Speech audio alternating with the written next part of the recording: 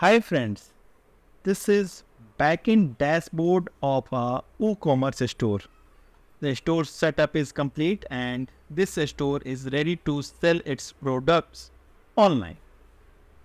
But it has all the setups at its admin login and assume I wish to share the credentials for a store manager so that they may process the orders available on this store.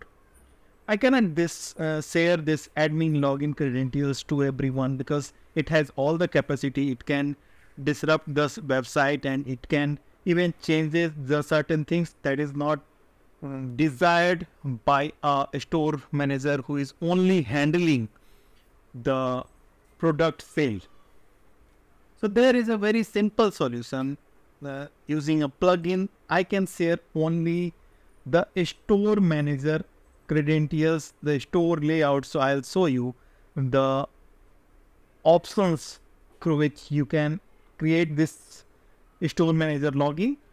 Like this is the store manager login for the same store, and the store manager can access only the required things like orders, customers, products, coupons, reports, and simply log out. So this interface only gives the basic things through which the orders can be processed, and no admin access, no admin area access is here through this login. And it is a very simple to use interface, and the store manager can handle everything like print orders, PDF access, details can be done, customers can be seen here, and similarly the products can be controlled here, so all the products can be edited and even new products can be added, since a store manager can add new products to the store, and the product status can be, so product handling capacity and even the coupon handling capacity and even the order processing capacity has been given to the store manager,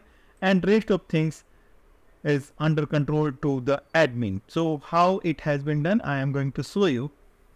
So this store uses a very simple and commonly available, free available plugin called WCFM. This is Frontend Manager for WooCommerce, along with booking, subscription, and listing compatible. So it is a very simple plugin through which you can achieve the goal of creating this store manager layout. And this is the setup, complete setup. So I am going to show you the setup very quickly. So this is the dashboard. I'm in the primary setup, and you can put your logo here when you install this plugin, and you can simply disable certain things like quick access, welcome box, and certain things can be disabled so that store manager can view only the necessary things, not any extra things. So it is totally upon you how you want to present your store setups to the store manager. Okay, further modules are completely in your control, what access you want to give to the store manager or any other user that you are creating after installing this plugin. So you can hide the articles, customer, store coupons, policy, membership, and all such things that is available or to the admin can be restricted to a store manager. So it is totally under your control, and you can decide what actually you want to show.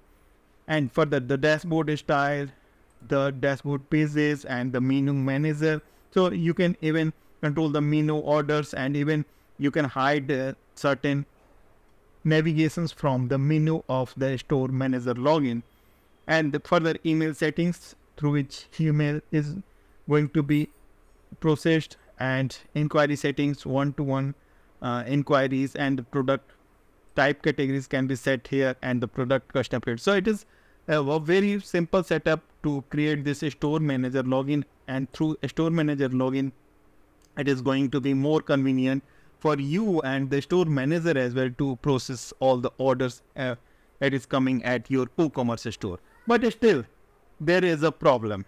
So the solution I am going to show you in the next video. A store manager can still access the dashboard using this WordPress admin bar, and it is important to hide this admin bar as well, because you don't want to show the additional things to the store manager or the new user who is accessing your store WooCommerce store through this login credentials. But still the WordPress admin bar can give him or her access to the certain things that you actually don't wish to give him. So in the next video, I'm going to show you how you can hide this admin bar.